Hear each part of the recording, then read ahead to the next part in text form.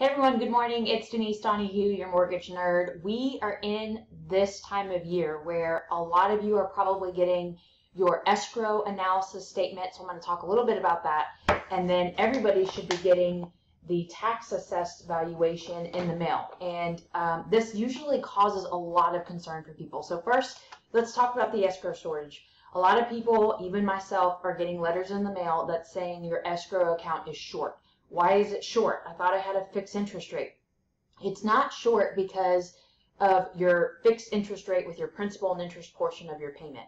A fixed mortgage loan means that that principal and interest is going to be fixed forever and ever and ever. That's the purpose of a fixed rate loan. But what can fluctuate within your payment is the hazard insurance and the property taxes. And almost 9 times out of 10, it is the property taxes.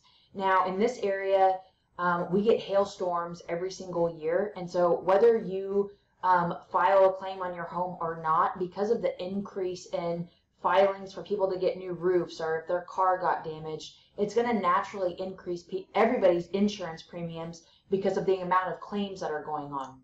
So it could be a combination of your insurance going up, which means you're going to want to shop it. I have a great insurance partner that shops over 200 insurance providers, so you definitely want to shop your insurance every single year. And then your property taxes, that's the hot tamale topic. Your property taxes do typically increase every single year, but what's great is in the state of Texas we have what's called a homestead. So if it is your primary residence, which means you actually live in the home, it's not a investment home or a second home, then you're capped at a 10% tolerance.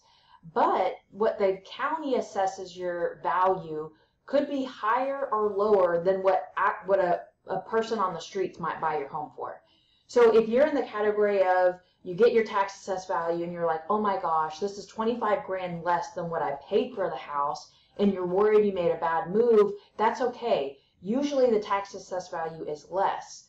But if you're one of those where you're like, oh my gosh, my property taxes went up like crazy, maybe you should fight your tax assessed value. Even if it's less than market value, it's always worth fighting the tax assessed value, and it's really easy to do, but we have a small window of time to do it. So this is what the form looks like that you'll get in the mail. So it's the Denton County Notice of Appraised Value. I live in Denton County, so that's why mine looks like that. If you live in Fort Worth, maybe it says Tarrant County. But you're going to see here that there's going to be an owner ID and an e-file PIN. You're going to need those two things. And then down here on the form, there's a website that you can go to, and there's all kinds of documentation on the back that says how you can go about protesting. So you can mail it, you can call. I feel like e-filing is the easiest. So the place where you start is you're going to contact your real estate agent who helped you buy the home, and you're going to say, hey, I want to fight my property taxes. Can you run comps for me and see what my market value is? Now, it's important to tell them that you're trying to fight the tax assessed value, because usually there's a range. And do you want the low range or the high range? Well, if you were thinking of selling your home, you would want the high range. But if they know that you're trying to appeal your property value so that your taxes can go down, then they're going to be able to give you the low range. So you need to make sure that you tell them that. So you send them that text message or you send them an email and say, hey, I want to fight my property taxes. Can you give me an idea of what my value is?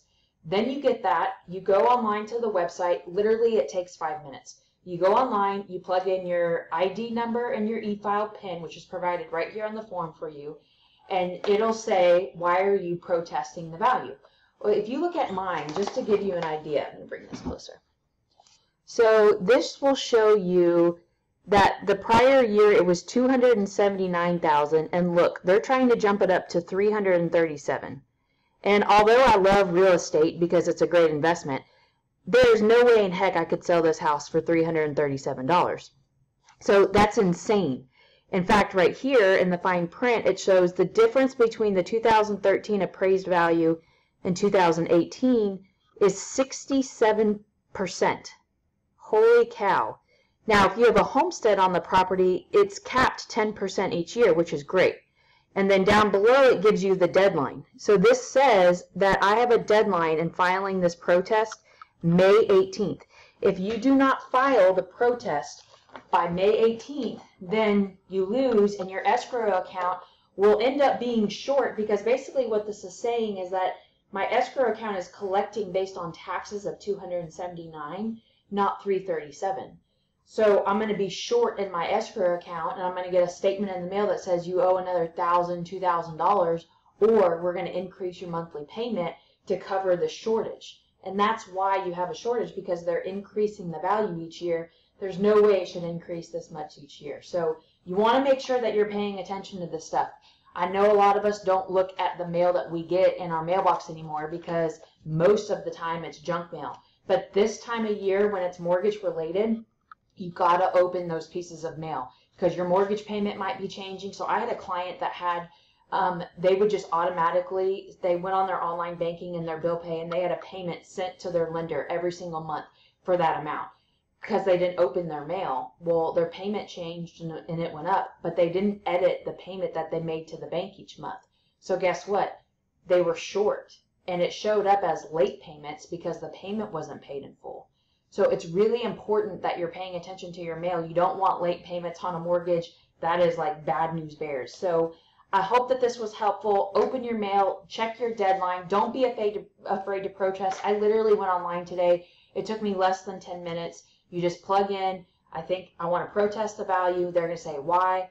My realtor ran comps. I think it's worth this. You hit submit, and they start reviewing the information. So if you have any questions, reach out to me. If you lost my contact information, just go to my website. All of it's posted there. You can call, email, text, www.yourmortgagenerd.com. Take care.